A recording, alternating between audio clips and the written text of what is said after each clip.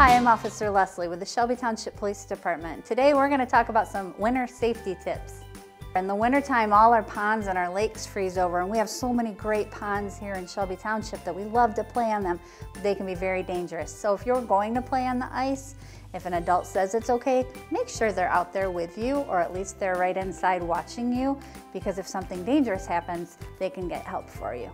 If you're gonna play outside in the wintertime, it's so much fun to have your friends with you and have a big group playing, but it's always good to have an adult with you too, because they wanna make sure that you're safe, not only from the environment, but from anything that might happen while you're playing.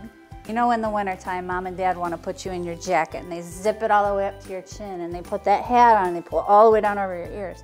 And they wrap that scarf around your neck and your face, and they put those gloves on, and you walk out and you go, why do I have to have all this on? Well, it's important because they want to keep you safe. If you don't have all that on, your body can get very cold very quickly. And if you get very cold very quickly, you can get very sick. We love to play outside, and if you're running around and you're playing just like you would in the summer, your body uses a lot of energy, so you need to keep drinking water. Just like you would in the summer when it's hot, your body still needs water. So keep drinking water and take lots of breaks. Don't stay outside for more than 15 minutes at a time when it's really cold. Go inside, take a break, have some hot chocolate, little marshmallows inside. Oh, if you're outside or anywhere and something scary happens, that's why we're here. Let your parents know and call the police, because we'll come out and try to help you.